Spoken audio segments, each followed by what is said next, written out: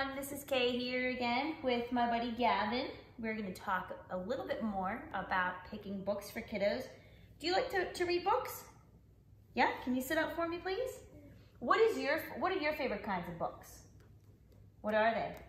Can you say it? Construction and tractor books. Construction and tractor books. So my biggest piece of advice, especially for kids maybe 2 to 3, is to pick books that align with the child's interests. So this isn't even all the tractor books and construction books that we've had, but this one makes noise. Do you want to open that up? Show how it makes some tractor noises. Noises of different animals on the farm. There you go, you can hear the tractor noise. We have Good Morning Digger. This one is called Gavin the Little Digger, which my mom had made for him. Good Night Construction Site, Pete the Cat in the Construction, Destruction, Push, Dig, Scoop, Andrew and His Construction Friends, which my mom made for my son Andrew, 3 Grumpy Trucks, and there's probably at least 20 more tractor-related books or construction-related books hanging around our house. So also, whenever you have kids that find a book that they absolutely love, don't be surprised if they want to read it every single day over and over and over. That's perfectly typical for that age. All right, buddy, are you falling asleep on me here or what? Here, get close, sit up so they can see your beautiful face.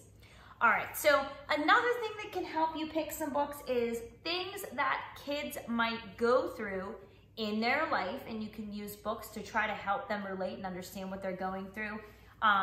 Gavin, did you become a big brother one day? Are you a big brother? So we got several books for Gavin when he was 2, and I was expecting my second child, who is Andrew, who's napping right now. So we got lots of books to introduce him about how to be a big brother. Gavin, have you ever been to the doctor's office? Yeah, do you like going to the doctor? Yeah, it's not very scary. You can help kids understand about going to the doctor with books. This is one of my books from my childhood, The Bernstein Bears. Do you remember reading that one? Frog and the Stranger. Let me show you the cover of this one. This book is about accepting others that may not be similar to you. So it's about animals who find a rat who's a stranger, and he's a little bit different than they are, and the frog comes to be his buddy, and then everybody else starts to like him too. So it's about accepting and embracing differences and others. Are you gonna take a nap? Do you need a nap? Should you go nap with Andy? No? Okay. Now, do you remember reading this book, Gavin?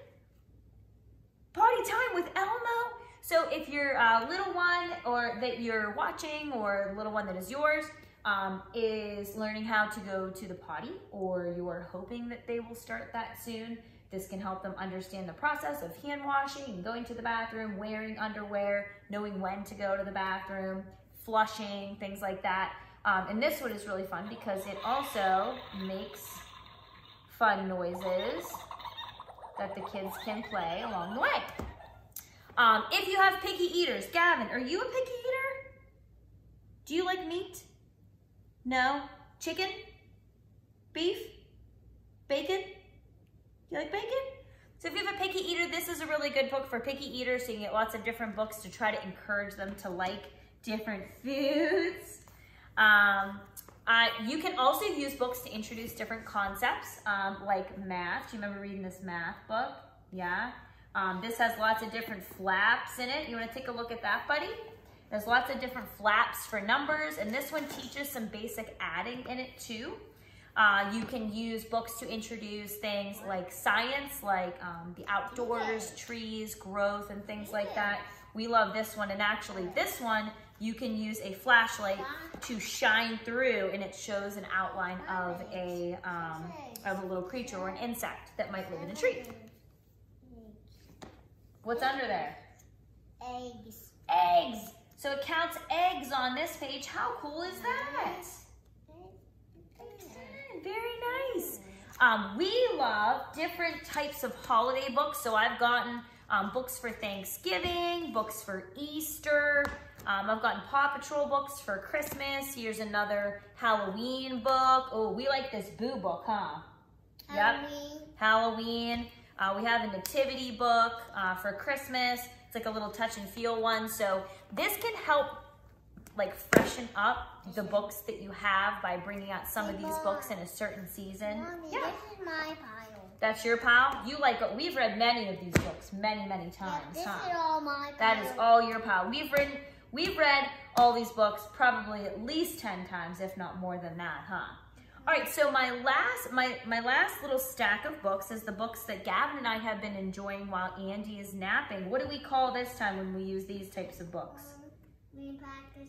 Tell the camera, tell them out there. We do practice. reading practice. So Gavin's been learning some words, and we've been using these short books that focus on phonics.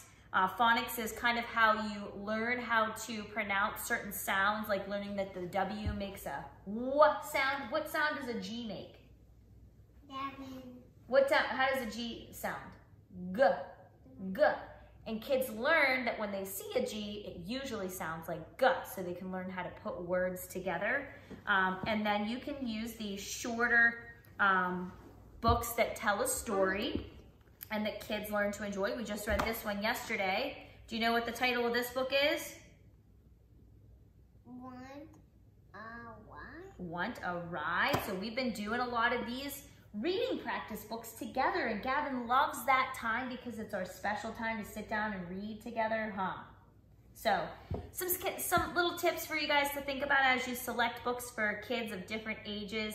Hope that helps a little bit. And again, the biggest thing is to read every day and make it a part of your routine so you don't forget to read and you help kids build those skills in there.